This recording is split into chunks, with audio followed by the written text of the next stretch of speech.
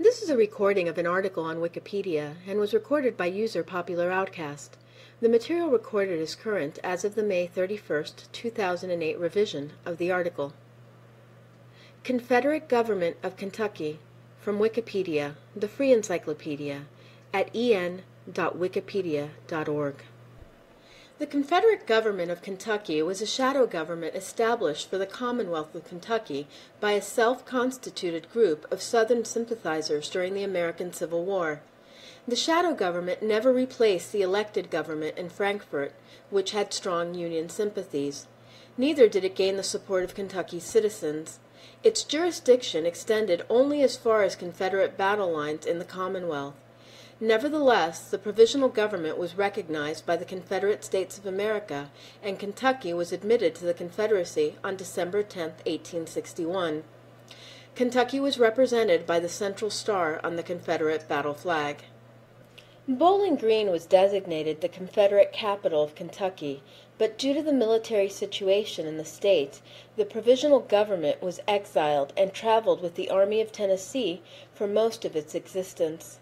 For a short time in the autumn of 1862, the Confederate Army controlled Frankfort, the only time a Union capital was captured by Confederate forces.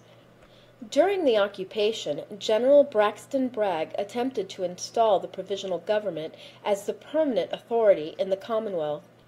However, Union General Don Carlos Buell ambushed the inauguration ceremony and drove the provisional government from the state for the final time. From that point forward, the government existed primarily on paper and was dissolved at the end of the war. The provisional government elected two governors. George W. Johnson was elected at the Russellville Convention and served until his death at the Battle of Shiloh. Richard Hawes was elected to replace Johnson and served through the remainder of the war. The following is a listing of the contents of the article. Section 1, Background. Section 2, Formation. Section 3, Activity. Section 3.1, Withdrawal from Kentucky and Death of Governor Johnson. Section 3.2, Richard Hawes as Governor. Section 4, Decline and Dissolution. Section 5, See Also. Section 6, References. Section 7, Footnotes. Section 8, External Links. An image accompanies this section of the article with the caption, "The Seal of the Confederate Government of Kentucky." Section 1, Background. Kentucky's citizens were split regarding the issues central to the Civil War. The state had strong economic ties with Ohio River cities such as Pittsburgh and Cincinnati, while at the same time sharing many cultural, social, and economic links with the South. Unionist traditions were strong throughout the Commonwealth's history, and with economic ties to both the North and the South, Kentucky had little to gain and much to lose from a war between the states. Additionally, many slaveholders felt that the best protection for slavery was within the Union. The presidential election of 1860 reflected Kentucky's mixed heritage when the state gave Joshua Fry Bell 45% of the popular vote, John C. Breckinridge 36%, Stephen Douglas 18%, and Abraham Lincoln less than 1%. Historian Allen Nevins interpreted the election results to mean that Kentuckians strongly opposed both secession and coercion against the secessionists. The majority coalition of Bell and Douglas supporters was seen as a solid, moderate Unionist position that opposed precipitate action by extremists on either side. The majority of Kentucky's citizens felt it was their role to be a mediator between the North and South.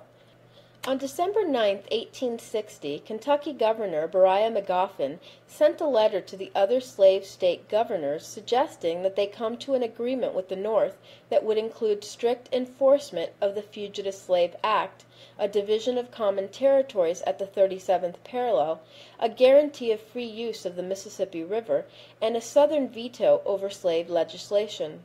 Magoffin proposed a conference of slave states, followed by a conference of all the states to secure these concessions. Due to the escalating pace of events, neither conference was ever held. Governor Magoffin called a special session of the Kentucky General Assembly on December 27, 1860, asking the legislators to call a convention of Kentuckians to decide the Commonwealth's course in the sectional conflict. The Louisville Morning Courier on January 25th articulated the position that the secessionists faced in the legislature. Quote, "Too much time has already been wasted. The historic moment once past never returns. For us and for Kentucky, the time to act is now or never." End quote. The Unionists, on the other hand, were unwilling to surrender the fate of the state to a convention that might, quote, "in a moment of excitement, adopt the extreme remedy of secession." End quote. The Unionist position carried when many of the states' rights legislators, opposing the idea of immediate secession, voted against the convention. The Assembly did, however, send 6 delegates to a February 4th peace conference in Washington, D.C., and asked Congress to call a national convention to consider potential resolutions to the secession crisis, including the Crittenden Compromise, authored by Kentuckian John J. Crittenden. As a result of the firing on Fort Sumter, President Lincoln sent a telegram to Governor Magoffin requesting that the Commonwealth supply 4 regiments as its share of the overall request of 75,000 troops for the war. Magoffin, a Southern sympathizer, replied, quote, "President Lincoln, Washington, D.C., I will send not a man nor a dollar for the wicked purpose of subduing my sister Southern states. B. Magoffin." End quote. Both houses of the General Assembly met on May 7th and passed declarations of neutrality in the war, a position officially declared by Governor Magoffin on May 20th, 1861. In a special congressional election held June 20th, 1861, Unionist candidates won 9 of Kentucky's 10 congressional seats. Confederate sympathizers won only the Jackson Purchase region, which was economically linked to Tennessee by the Cumberland and Tennessee rivers. Believing defeat at the polls was certain, many Southern rightists had boycotted the election. Of the 125,000 votes cast, Unionists captured close to 90,000. Southern sympathizers were dealt a further blow in the August 5th election for state legislators. This election resulted in veto-proof Unionist majorities of 76 to 24 in the House and 27 to 11 in the Senate.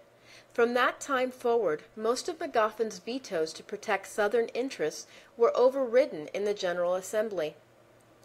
Historian Wilson Porter Shortridge made the following analysis of the election results. Begin quotation. "These elections demonstrated that a majority of the people of Kentucky were opposed to secession, but they could not be interpreted as an approval of the war policy of the Lincoln administration, as was quite generally done at the North at that time. Perhaps the best explanation at that time was that the people of Kentucky desired peace and thought that the election of the Union candidates was the best way to get it." End quotation. With actual secession no longer considered to be a viable option, the pro-Confederate forces became the strongest supporters for neutrality, although Unionists simply dismissed this as a front for their true secessionist agenda. Unionists, on the other hand, struggled to find a way to move the large, moderate middle to a, quote, "definite and unqualified stand with the Washington government." End quote. The maneuvering between the two finally reached a decisive point on September 3rd, when Confederate forces were ordered from Tennessee to the Kentucky towns of Hickman and Columbus, and Union forces responded by occupying Paducah. On September 11th, the legislature passed a resolution instructing Magoffin to order the Confederate forces, but not the Union forces, to leave the state. The governor vetoed the resolution, but the General Assembly overrode his veto, and Magoffin gave the order. The next week, the Assembly officially requested the assistance of the Union and asked the governor to call out the state militia to join the federal forces. Magoffin also vetoed this request, and again the Assembly overrode the veto, and Magoffin acquiesced. An image accompanies this section of the article with the caption, "1860 presidential candidate John Breckinridge represented the states' rights position." Section 2. Formation. A pro-Confederate peace meeting with Breckinridge scheduled as a speaker was scheduled for September 21st. Unionists feared the meeting would lead to actual military resistance and dispatched troops from Camp Dick Robinson to disband the meeting and arrest Breckinridge. Breckinridge, as well as many other state leaders identified with the secessionists, fled the state. These leaders eventually served as the nucleus for a group that would create a shadow government for Kentucky. In his October 8, 1861, quote, address to the people of Kentucky, end quote, Breckinridge declared, quote, the United States no longer exists. The Union is dissolved, end quote. On October 29, 1861, 63 delegates representing 34 counties met at Russellville, Kentucky, to discuss the formation of a Confederate government for the Commonwealth. Despite recent defeats at the polls, this group had deluded themselves into believing that the Unionist government in Frankfort did not represent the will of the majority of Kentucky's citizens. Trigg County's Henry Burnett was elected chairman of the proceedings. Scott County farmer George W. Johnson chaired the committee that authored the convention's final report and introduced some of its key resolutions. The report called for a sovereignty convention to sever ties with the federal government. Both Breckinridge and Johnson served on the committee of 10 that made arrangements for the convention. On November 18, 1861, 116 delegates from 68 counties met at the Clark House in Russellville. Burnett was again elected presiding officer, and fearing for the safety of the delegates, initially proposed postponing the proceedings until January 8, 1862. Johnson convinced the majority of the delegates to continue working behind closed doors, but by the third day the military situation was so tenuous that the entire convention had to be moved to a tower on the campus of Bethel Female College, a now defunct institution in Russellville. The first item of business was the ratification of an ordinance of secession, which proceeded in short order. Next, being unable to flesh out a complete constitution and system of laws, the delegates voted that, quote, the Constitution and laws of Kentucky, not inconsistent with the acts of this convention, and the establishment of this government, and the laws which may be enacted by the governor and council, shall be the laws of this state, end quote. The provisional government proposed by the delegates consisted of a legislative council of 10 members, one from each Kentucky congressional district, a governor, who had the power to appoint judicial and other officials, a treasurer, and an auditor.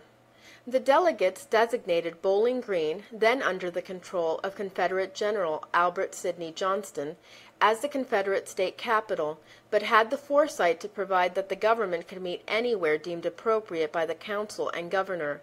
The convention adopted a new state seal, an arm-wearing male with a star extending from a circle of 12 other stars. The convention unanimously elected Johnson as governor. There is also some indication that Horatio F. Simrall was elected lieutenant governor, but soon fled to Mississippi to escape federal authorities. Robert McKee, who had served as secretary of both conventions, was appointed Secretary of State. Theodore LeGrand Burnett was elected treasurer, but resigned on December 17th to accept a position in the Confederate Congress. He was replaced by Warren County native John Quincy Burnham. The position of auditor was first offered to former Congressman Richard Hawes, but Hawes declined in order to continue his military service under Humphrey Marshall. In his stead, the convention elected Josiah Pillsbury, also of Warren County. The Legislative Council elected Willis Benson Machen as its president. On November 21st, the day following the convention, Johnson wrote Confederate President Jefferson Davis to request Kentucky's admission to the Confederacy. Burnett, William Preston, and William E. Sims were chosen as the state's commissioners to the Confederacy. For reasons unexplained by the delegates, Dr. Luke P. Blackburn, a native Kentuckian living in Mississippi, was invited to accompany the commissioners to Richmond. Though Davis had some reservation about the circumvention of the elected General Assembly in forming the Confederate government, he concluded that Johnson's request had merit, and on November 25th recommended Kentucky for admission to the Confederacy. Kentucky was admitted to the Confederacy on December 10, 1861. A table accompanies this section of the article that lists the officials of the Confederate government of Kentucky. The governor position was held by George W. Johnson. The lieutenant governor position was held by Horatio F. Simrall. The Secretary of State position was held by Robert McGee. The treasurer position was held by Theodore Legrand Burnett. The auditor position was held by Josiah Pillsbury. An image accompanies this section of the article with the caption, "The Clark House in Russellville, Kentucky." Section 3. Activity. On November 26, 1861, Governor Johnson issued an address to the citizens of the Commonwealth blaming abolitionists for the breakup of the United States. He asserted his belief that the Union and Confederacy were forces of equal strength, and that the only solution to the war was a free trade agreement between the two sovereign nations. He further announced his willingness to resign as provisional governor if the Kentucky General Assembly would agree to cooperate with Governor Magoffin. Magoffin himself denounced the Russellville Convention and the provisional government, stressing the need to abide by the will of the majority of the Commonwealth's citizens. During the winter of 1861, Johnson tried to assert the legitimacy of the fledgling government, but its jurisdiction extended only as far as the area controlled by the Confederate Army. Johnson came short of raising the 46,000 troops requested by the Confederate Congress. Efforts to levy taxes and to compel citizens to turn over their guns to the government were similarly unsuccessful. On January 3, 1862, Johnson requested a sum of $3 million from the Confederate Congress to meet the provisional government's operating expenses. The Congress instead approved a sum of $2 million, the expenditure of which required approval of Secretary of War Judah P. Benjamin and President Davis. Much of the provisional government's operating capital was probably provided by Kentucky Congressman Eli Metcalf Bruce, who made a fortune from varied economic activities throughout the war. The Council met on December 14th to appoint representatives to the Confederacy's unicameral Provisional Congress. Those appointed would serve for only 2 months, as the Provisional Congress was replaced with the permanent bicameral legislature on February 17, 1862. Kentucky was entitled to 2 senators and 12 representatives in the permanent Confederate Congress. The usual day for general elections being passed, Governor Johnson and the Legislative Council set election day for Confederate Kentucky on January 22, 1862. Voters were allowed to vote in whichever county they occupied on election day and could cast a general ballot for all positions. In an election that saw military votes outnumber civilian ones, only 4 of the provisional legislatures were elected to seats in the Confederate House of Representatives. One provisional legislator, Henry Burnett, was elected to the Confederate Senate. The provisional government took other minor actions during the winter of 1861. An act was passed to rename Wayne County to Zollicoffer County to honor Felix Zollicoffer, who died at the Battle of Mill Springs. Local officials were appointed in areas controlled by Confederate forces, including many justices of the peace. When the Confederate government eventually disbanded, the legality of marriages performed by these justices was questioned but eventually upheld. An image accompanies this section of the article with the caption, "George W. Johnson, the first Confederate governor of Kentucky." Section 3.1. Withdrawal from Kentucky and death of Governor Johnson. Following Ulysses S. Grant's victory at the Battle of Fort Henry, General Johnston withdrew from Bowling Green into Tennessee on February 7, 1862. A week later, Governor Johnson and the provisional government followed. On March 12th, the New Orleans Picayune reported that, quote, "the capital of Kentucky is now being located in a Sibley tent," end quote. Governor Johnson, despite his age, 50, and a crippled man, volunteered to serve under General John C. Breckinridge and Colonel Robert P. Trabue at the Battle of Shiloh. On April 7, 1862, Johnson was severely wounded in the thigh and abdomen and lay on the battlefield until the following day.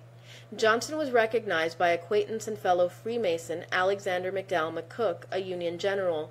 Johnson died aboard the Union hospital ship Hannibal, and the provisional government of Kentucky was left leaderless. Section 3.2. Richard Hawes as governor.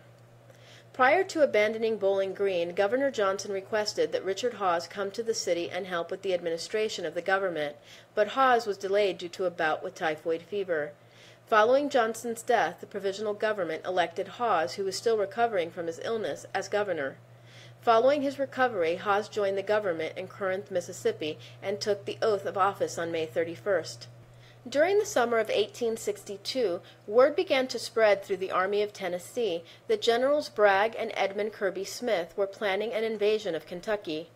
The Legislative Council voted to endorse the invasion plan, and on August 27th, Governor Hawes was dispatched to Richmond to favorably recommend it to President Davis. Davis was noncommittal, but Bragg and Smith proceeded nonetheless. On August 30th, Smith commanded one of the most complete Confederate victories of the war against an inexperienced Union force at the Battle of Richmond.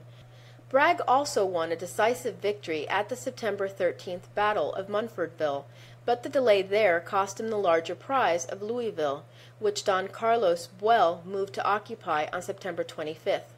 Having lost Louisville, Bragg spread his troops into defensive postures in the central Kentucky cities of Bardstown, Shelbyville, and Danville, and waited for something to happen, a move that historian Kenneth Noe called a, quote, stupendously illogical decision, end quote. Meanwhile, the leaders of Kentucky's Confederate government had remained in Chattanooga awaiting Governor Hawes' return. They finally departed on September 18th and caught up with Bragg and Smith in Lexington, Kentucky on October 2nd. Bragg had been disappointed with the number of soldiers volunteering for Confederate service in Kentucky. Wagon loads of weapons that had been shipped to the Commonwealth to arm the expected enlistees remained unissued. Desiring to enforce the Confederate Conscription Act to boost recruitment, Bragg decided to install the provisional government in the recently captured state capital of Frankfort.